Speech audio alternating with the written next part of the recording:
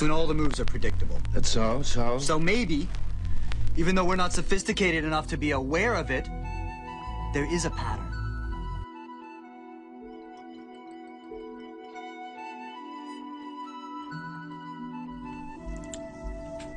Come with me. Mathematics is the language of nature.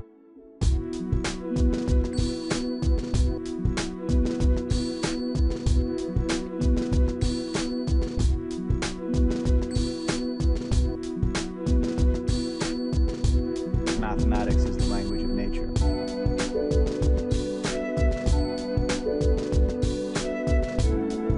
Everything around us can be represented and understood through numbers.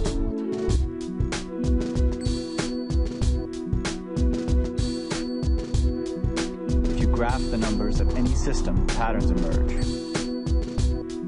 Therefore, there are patterns everywhere in nature.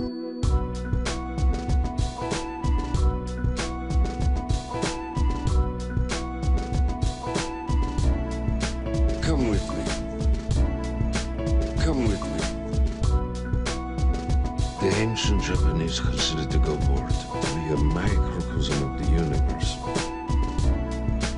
Come with me. Come with me. The go board actually represents an extremely complex and chaotic universe.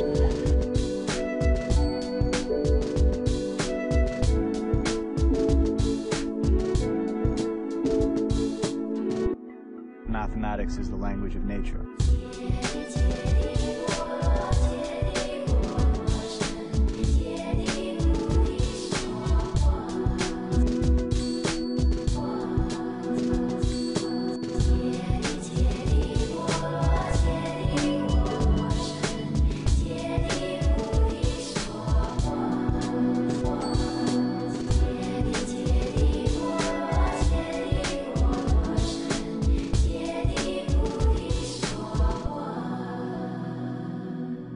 Mathematics is the language of nature.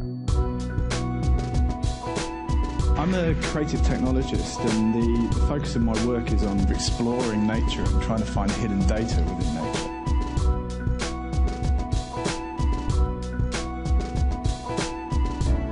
This basically led me to a subject called Cymatics. Cymatics is the process of visualizing sound. Numerous ways that we can apply cymatics, we can actually start to unveil the substance of things not seen. Mathematics is the language of nature. Consider for a moment that sound does have form, and we've seen that it can affect matter and cause form within matter. If you graph the numbers of any system, patterns emerge. Therefore, there are patterns everywhere in nature.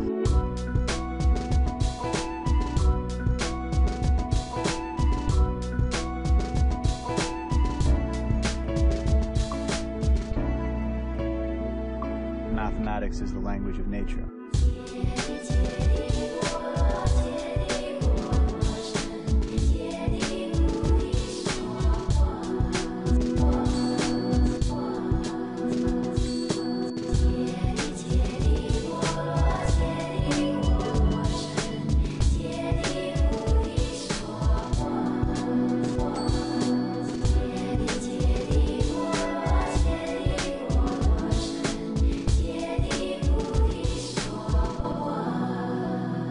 There is a pattern.